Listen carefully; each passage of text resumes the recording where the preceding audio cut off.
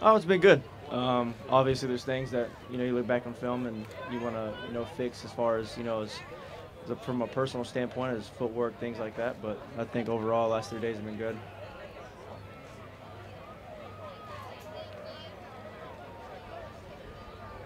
I mean, obviously, the verbiage and all that stuff is a lot different. Some of the motions and things that we do, I've never done. So just learning from Jacoby and just picking AVP's brain and TC's brain on how they want things done. It's been pretty smooth. It's nice to have, obviously, like Jacoby, a guy that's already done it and been in there, so I can always lean on him if there's any ever questions that I have. Compete.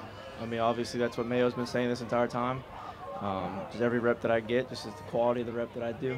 No matter what it is, hand the ball off, my fakes or anything like that, I'm always trying to do, everything I can.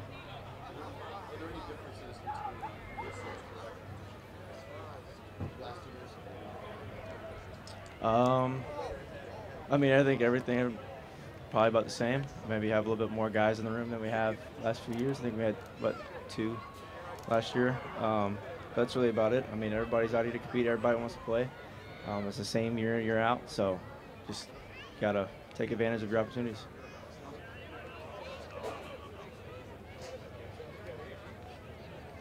I mean, the quality is what you make of it. I think the quantity is about all the same. I mean, I don't really get into, oh, he got one more than I did, or anything like that.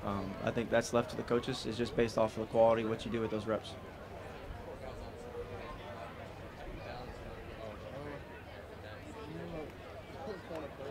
Yeah, I mean, you just doing what you could do with the reps that you get. I mean, obviously, like Mayo said, it's a competition. Reps are going to be switched back and forth.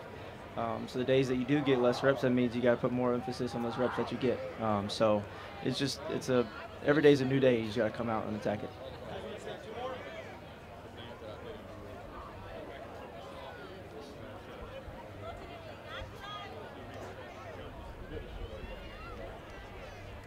Yeah, I mean, I think we do that every offseason. Just, last 3 years I've been here with some of those guys, and we've built great friendships, and just getting together, throwing, just continuing and have that connection.